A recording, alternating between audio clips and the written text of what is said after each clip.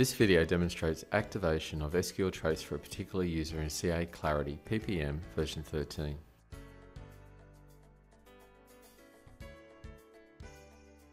Navigate and log on to the Clarity System Administration page, CSA, earlier known as NSA. This is the Clarity System Administration Overview page. On the Overview page, go to the Server section and click the Logs icon. If you have multiple application servers, then select the appropriate server name for which SQL trace needs to be generated. On the Logs tab, click on Edit Configuration to configure logger properties. On the logger properties page, navigate to the Appenders section and check the row having XML in the name field. Click on Copy Appender. A new row with the name XML-copy would be created in the Appender section. Edit the name to XML_username for the user you want to generate the SQL trace for. In this case, the username is Clarity User. To generate username-specific trace file, navigate to the File column in the same row.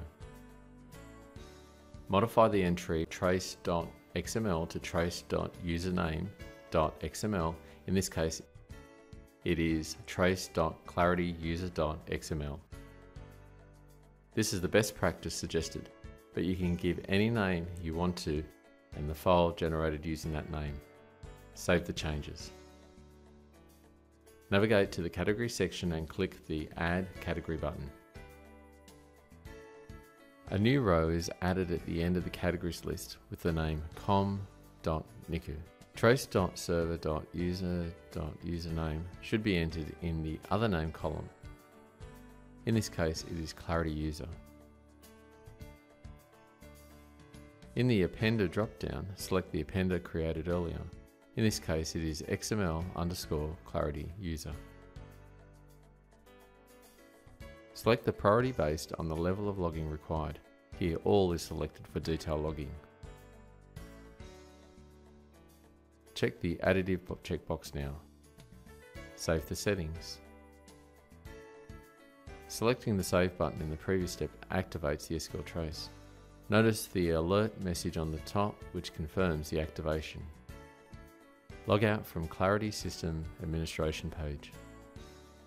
To generate SQL trace for the same user, log into the Clarity application with his or her credentials. In this case, the username is Clarity User. Navigate the application as desired to generate the relevant SQL trace. In this video, we are navigating the project details for demonstration. Now log out of the application. Relog in into Clarity System Administration to view the new generated SQL trace logs. On the Clarity System Administration Overview page, click the Logs icon for the respective server. Under the Log Viewer sub-tab, search for the generated trace log in the Log File dropdown.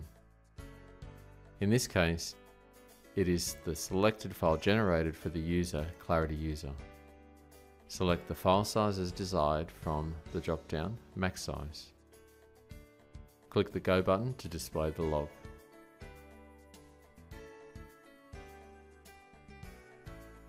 Else, download the file using the Download option.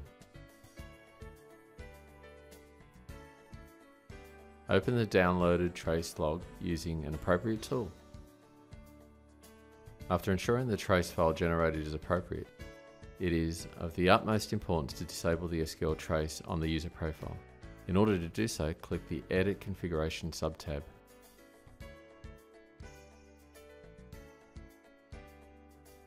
Navigate to the Category section and remove the category trace.server.user.username, which was added while enabling the trace.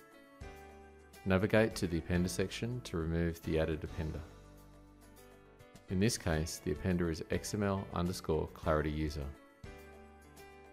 Save the changes. Clicking on the Save button in the previous step deactivates the SQL trace.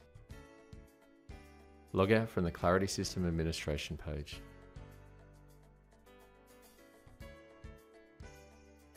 For more information, contact CA Support. Thank you for watching.